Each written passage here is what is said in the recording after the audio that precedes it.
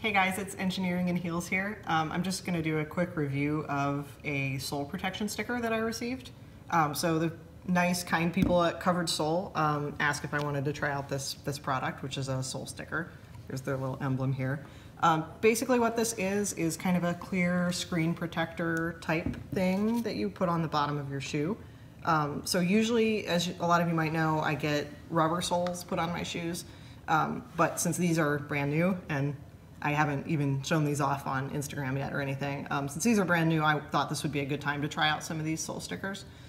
So anyway, like what I said, it's like a 3M product. It's just a kind of plastic screen protector-ish type feeling sticker. CoveredSole claims it's not non-slip or anything, but it's also not slippery. It actually feels texture-wise very similar to the bottom of the heel here.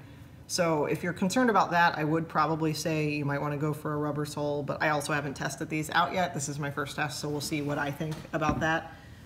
So anyway, it comes packaged just as a nice little rectangle here, plastic rectangle, with a nice backing. So their instructions are obviously place your shoe on the backing, trace around where you want it to go, and then you'll cut it to size and then fit it on the shoe from there.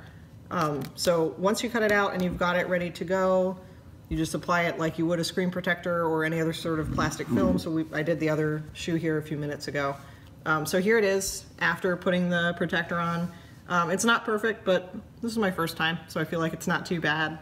Just a couple air bubbles, but I mean, I don't think it really matters since it's going to be on the bottom of my foot anyway.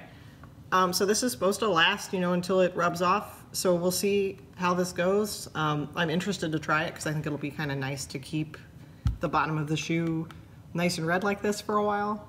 So I'll report back as far as how long these last. But I'm really excited to try them out.